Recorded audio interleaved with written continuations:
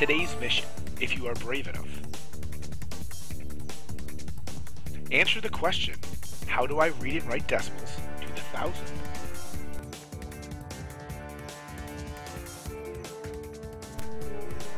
But first, we must ask, what does a decimal do?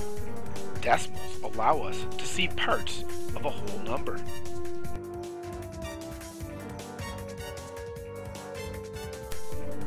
Let's use base 10 blocks to think about decimals.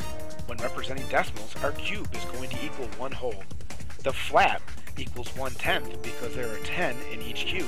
The rod equals 100th because there are 100 in each cube. And the single unit equals 1,000th because there are 1,000 in each cube. How do you read this number? The decimal shows us that we have more than a whole. This portion of the number is not enough to make a whole number, but it is part of the whole. Let's start by looking to the right of our decimal. We find the digit 2.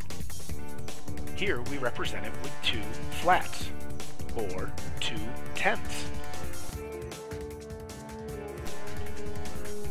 Next, let's continue to move to the right. We find the digit 6. We can show that we have 6 rods, or 6/100ths.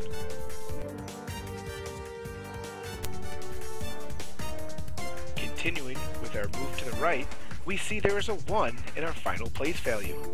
That allows us to see 1 unit, or 1,000ths.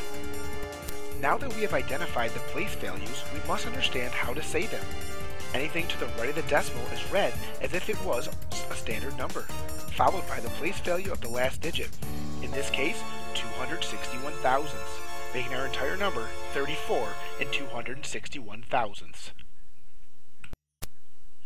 Now complete the mission by using the link to try on your own.